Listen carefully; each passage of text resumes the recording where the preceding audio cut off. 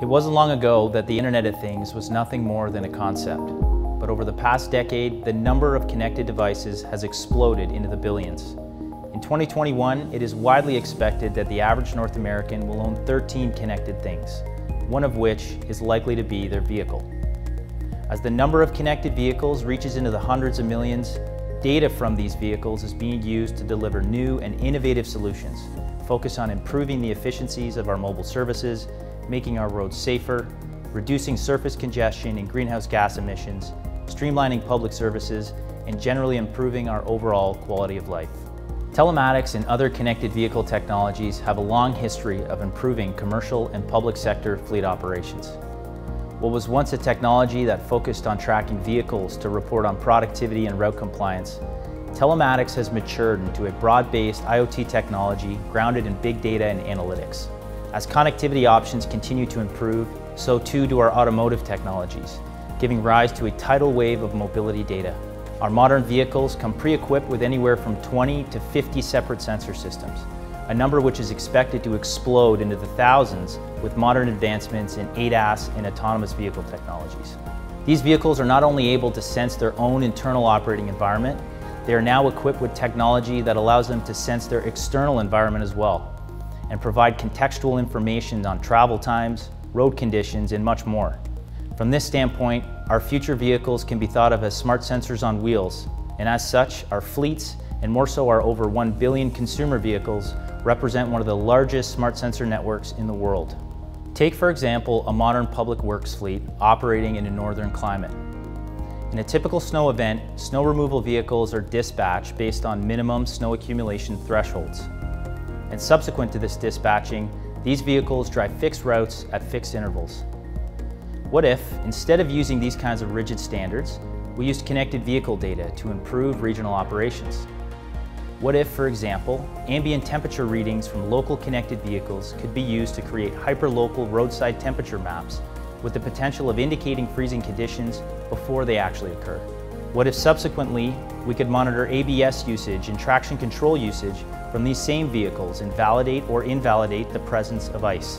What if we could use windshield wiper status to indicate areas where snow or sleet is actively accumulating? All of this is possible today. Now imagine that our Public Works Agency had access to these transportation insights in near real time and could use them to better dispatch and route their snow clearing equipment. Connected snow plows and salters could be directed to areas with the worst driving conditions and routed to maximize safety and efficiency, all while feeding data back to a consumer-facing 511 site that notifies local constituents when and where it is safe to drive. As conditions change over time, new insights are produced, and snow equipment is dynamically rerouted to the areas that are most affected. This is the power of connected vehicles. Similar examples exist in commercial fleets, where data-driven decision-making practices are leading to massive boosts in profitability. By studying real-world fleet activity, and in particular by characterizing vehicle usage and duty cycles, data models can be used to uncover unique ways to optimize a fleet. For example, imagine a large national fleet that operates a hub-and-spoke distribution model. By studying the usage profile of vehicles within this fleet, it is determined that the same number of trips could be consolidated into a much smaller number of vehicles. In fact, some of our research indicates that 15% of fleet vehicles can typically be discarded via the deployment of a carpooling solution. However, it has to be the right 15%. This is why connected vehicle data is so important.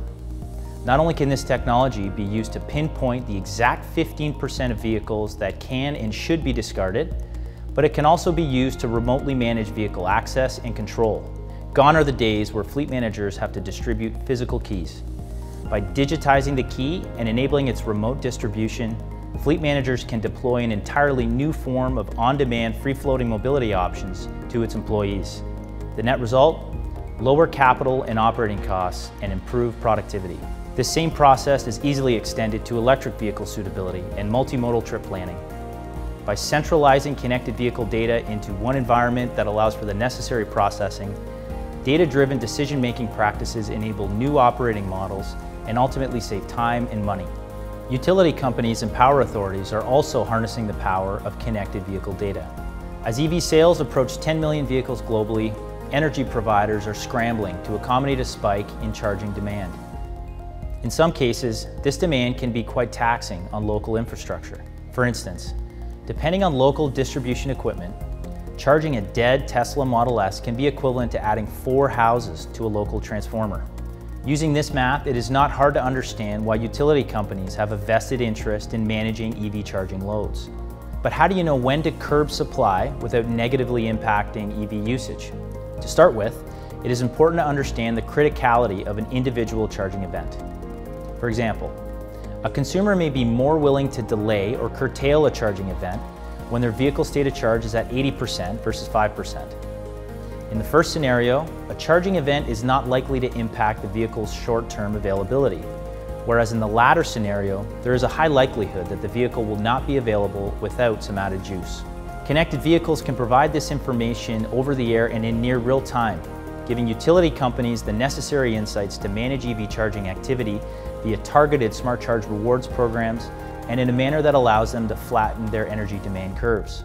Furthermore, this data can be used at aggregate to inform planning activities and justify investments in charging infrastructure expansion programs, in turn building a smarter grid. Connected vehicle data can even improve our commutes to and from work.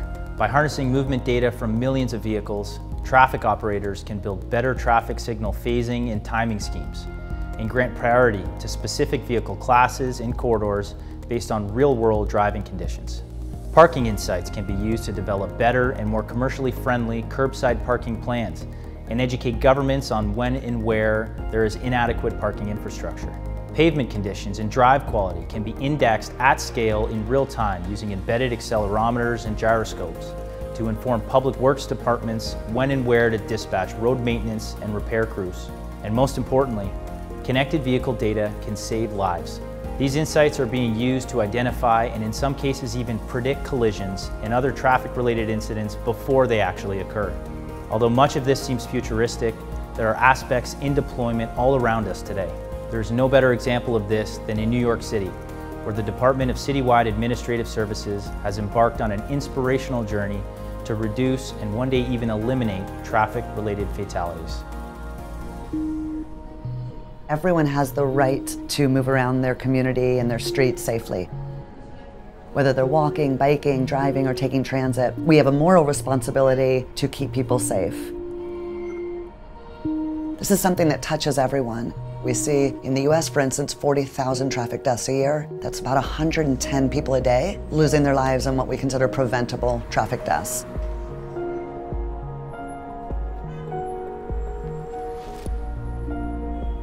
People are not perfect. They're going to make mistakes. How do we make sure that when those crashes happen, they're not severe?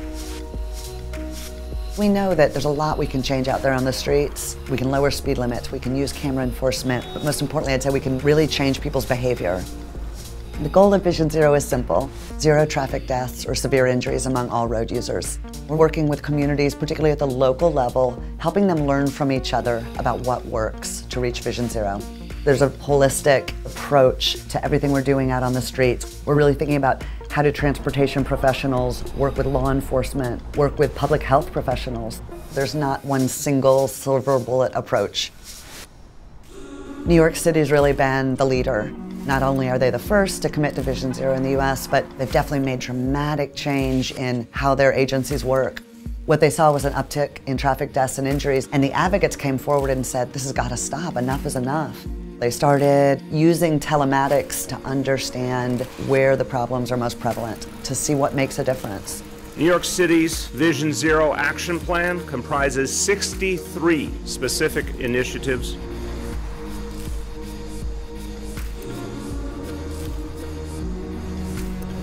New York City operates the largest municipal fleet in the United States with over 30,000 fleet units. New York's been implementing a wide variety of safety measures to reduce crashes in the city fleet. Every single one of our 80,000 fleet operators goes to safety training. We are currently tracking 22,000 vehicles real-time using telematics to monitor their speed, location, their acceleration, their braking, and by doing that, prevent crashes from taking place. We are also looking at the design of vehicles. We are the largest implementer in the United States of truck side guards. Where there were not good sidewalks or good bikeways, they've added those. Where there was not enough crossing time for people to walk safely, they've added that time. They then also worked on a state law that allowed them to use speed enforcement cameras, and that's had a tremendous impact. We've already seen 75% reduction in the last 5 years in fatal events, a 20% reduction in per mile collisions. We adopted it first in New York City, and now it's getting tremendous expansion throughout the country. We think this is something that should be done nationwide. We're seeing Vision Zero really become a movement, and we're seeing people really change their strategies. Today, there are more than 45 communities across the US and more in Canada that have committed to Vision Zero. We're seeing a lot of momentum and community engagement in this work. Vision Zero isn't just a tagline. By setting that goal of zero, it really does change the mindset. It's about making that really bold and unequivocal commitment of we should do things in a way where everyone can be safe.